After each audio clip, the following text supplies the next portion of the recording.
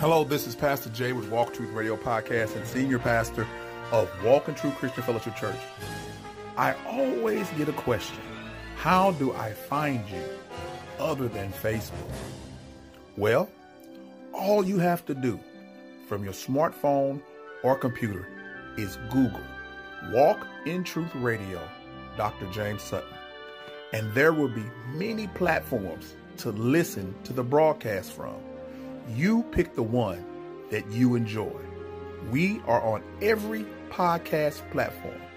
If you go to your favorite podcast platform and just search Walk in Truth Radio, you'll see the footprint, and that's us. You can subscribe there or simply Google us and listen to the latest broadcast of Walk in Truth Radio, where we teach the Bible line by line and verse by verse. So again, Google Walk in Truth Radio with Dr. James Sutton and look for the icon of the footprint in the sand. Peace. Hello, this is Pastor Jay with Walk in Truth Radio Podcast and Senior Pastor of Walk in Truth Christian Fellowship Church. I want to invite all those in the St. Louis metropolitan area to come worship with us every Sunday at 8 a.m. at the Universal Church of Jesus Christ building located at 2301 Wallace Avenue. That's Wallis Avenue, 63114 in Overland, Missouri. Our Dig Deeper Bible studies are held 11 a.m. and 7 p.m. on Tuesdays. Our Rescue Addiction Recovery class is being held at 7 p.m. on Mondays. We want you to come enjoy the love of God, worship with us, and go line by line and verse by verse as we travel through the Bible. We look forward to seeing you, and one of the things you can leave at home is your wallet. We want you to come sit back, enjoy the fellowship, the love, and the great teaching that goes on at Walk in Truth. This is Pastor Jay.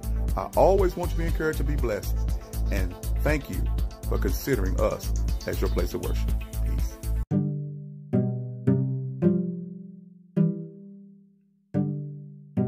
My name is X. I'm 29 years old, and I've been incarcerated for 11 years and 9 months. He describes being brought up in the projects in Chicago, and he says, ironically, and with a touch of humor, he says, in 1993 we got evicted from the projects for not paying rent. Can you believe that, being evicted from the projects? The lowest income living for not paying rent. After that, it seemed like every time the wind blew, we had a different address and a different school and different friends. I can't read the whole letter, it would take too long. He says, in February 1999, at the age of 18, I was incarcerated. In 2000, I was convicted and sent to prison. When in prison, I continued to join members of the gang. We used the chapel to meet other gang members, where we transferred information and passed weed to one another, etc. But in 2005, the Lord placed some brothers in my life. I'm quoting exactly what he says and his verbs here. In 2005, the Lord placed some brothers in my life who was incarcerated too, who were what we had considered real hood-rich gangsters. He had renewed them, brothers' heart, and poured out his Spirit in them. They would have me for hours planting the gospel in me. They watered it as well. I resisted it initially, but then I found myself going back to them, wanting to hang with them. They had a joy and light that I knew was there, but just couldn't quite comprehend it. You get this? They had a joy and a light that intellectually I knew was there, but I couldn't quite comprehend it. I was drawn to them.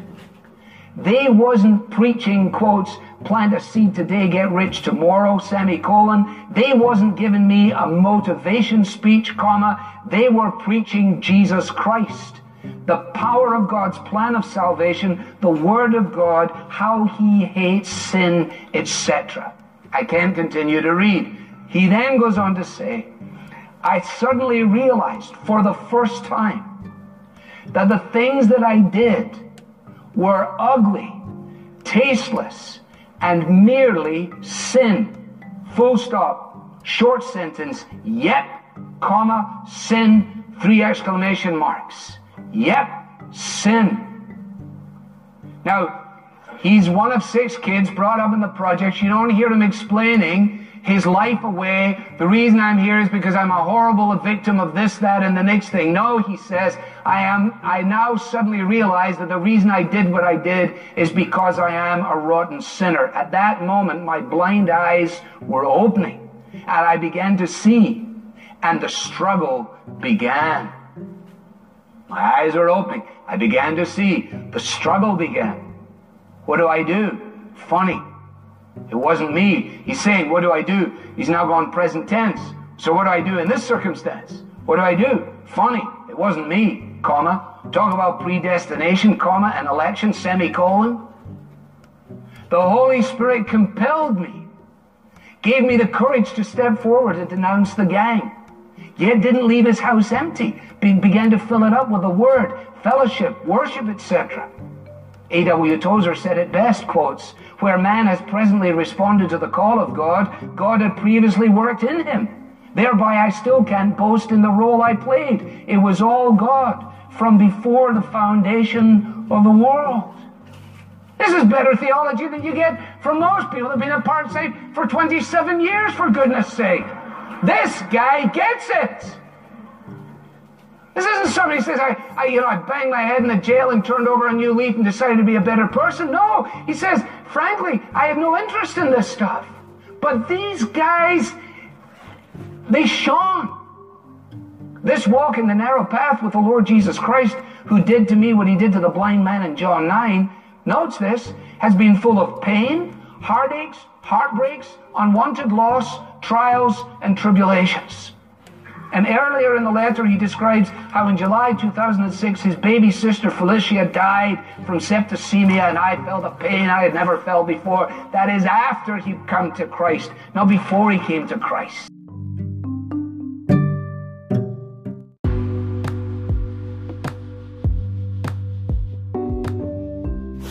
Hello, this is Pastor Jay with Walking Truth Radio Podcast with your Real Talk Weekend.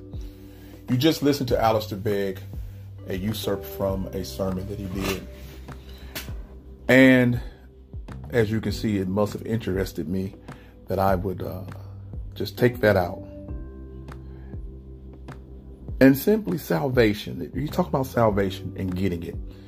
Not being able to intellectualize the beauty and the majesty of salvation.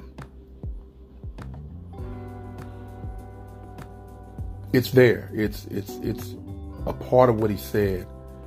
This man who has been incarcerated understood that his sin is inherent in his nature,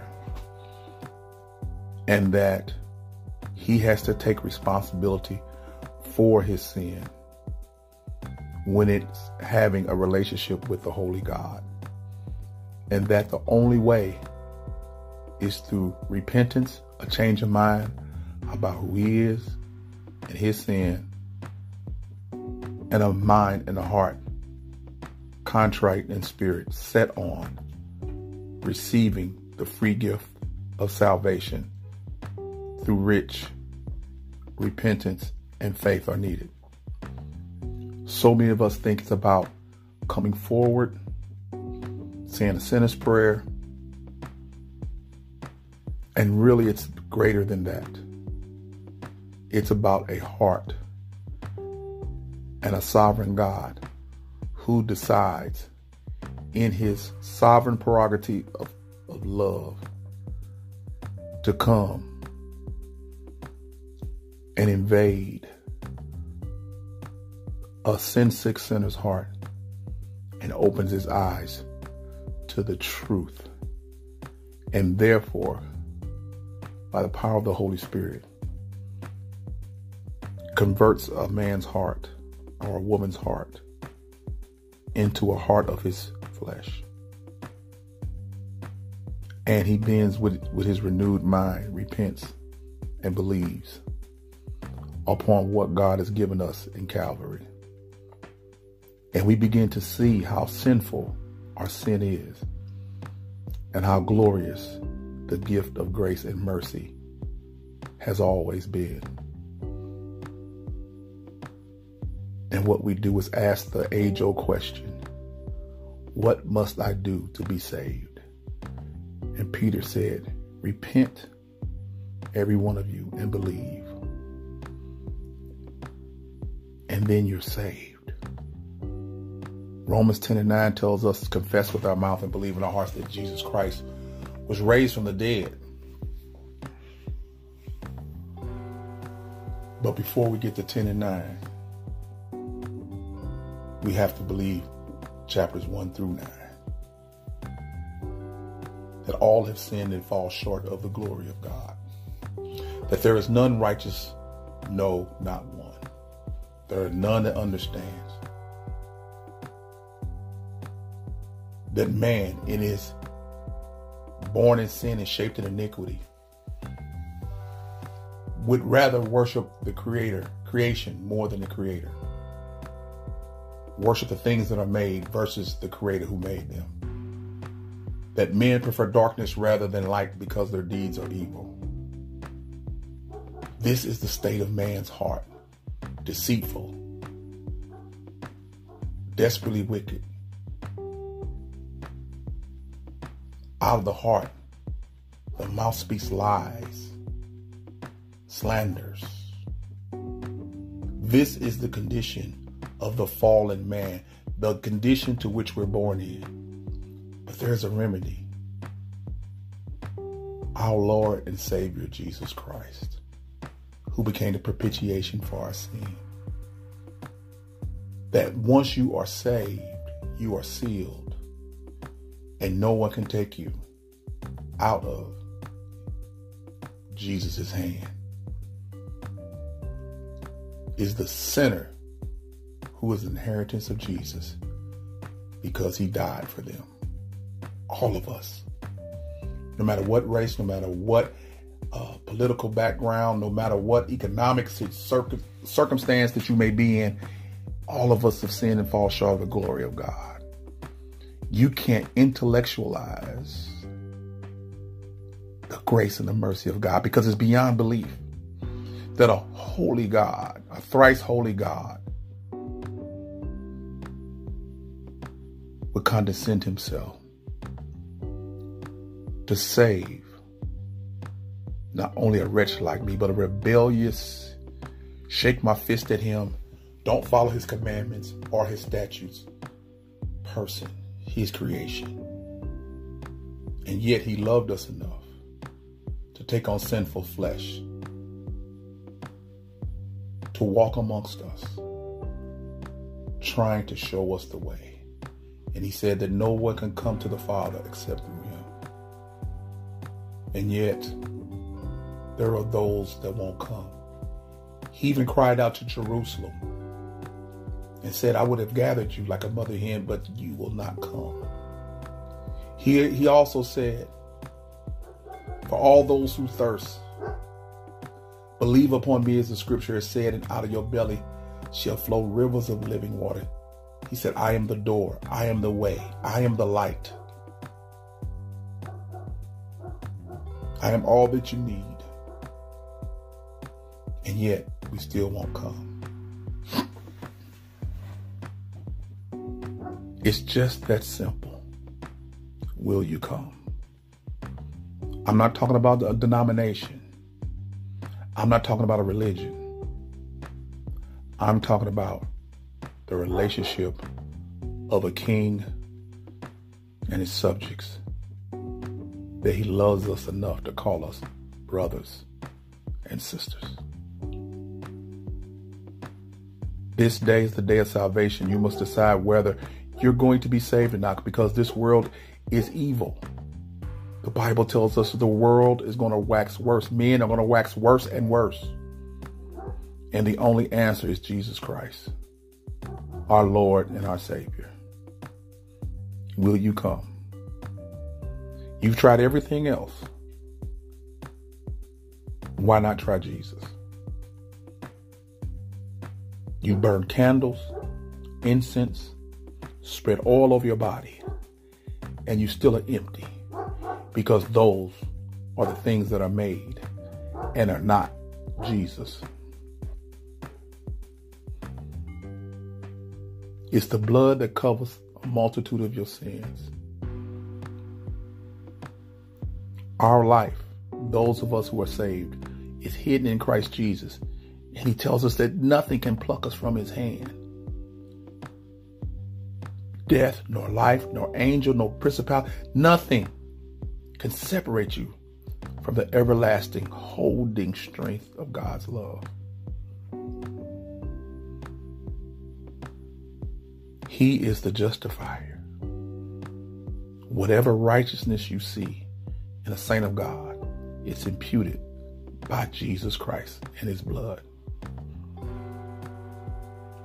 So this Real Talk weekend, I want you to understand what Alistair Begg was saying in the letter that was written to him. It is just that simple. Jesus saves. And we walk by faith and not by sight. And you cannot intellectualize or purchase salvation through the works of the flesh, but through the grace, faith, repentance to and towards Jesus Christ, our Lord, our Savior, the King of Kings and the Lord of Lords, to which every knee shall bow and every tongue will confess that he, Yeshua Mashiach, Jesus, is Lord and Savior. This is Pastor Jay with Walking Truth Radio Podcast. I always want you to be encouraged and be blessed and be at peace. And always remember, walk in truth. Peace.